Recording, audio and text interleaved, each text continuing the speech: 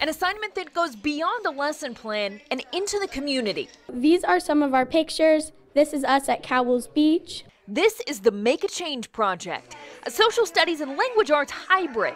Sixth graders in Mrs. Medina and Mr. Stanton's classes are given this big question. How can I make a positive change in our community?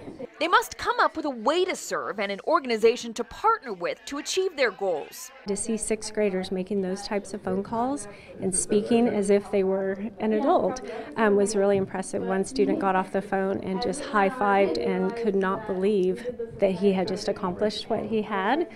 Wednesday, the teams presented their accomplishments to an audience of parents and peers. There are 26 projects being displayed today, and they're all aimed at things like fighting hunger, fighting cancer, and preventing animal cruelty. 12-year-old Bella Primavera and her team joined forces to solve the problem of pollution. We partnered up with Save Our Shores, and we did a 3-hour beach cleanup there at Cowell's Beach. Hunter Houston and his team didn't like the effect graffiti was having in their neighborhoods.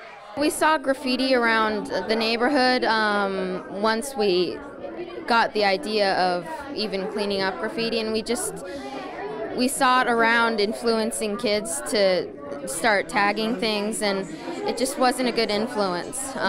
So we thought that we should do something about it.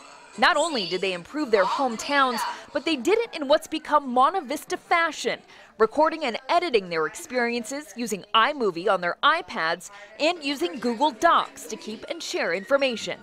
I think the students are the best testimony as to how engaged and how much they learned. Judging by that, looks like straight A effort. When I was actually on the beach, I saw so much trash, and after I picked it up, I felt so good about it. And the beach looks so much cleaner. That's what you need to get a good job in your life, and that's what this school's trying to emphasize on us. In Watsonville, Brittany Nielsen, KSBW Action News 8.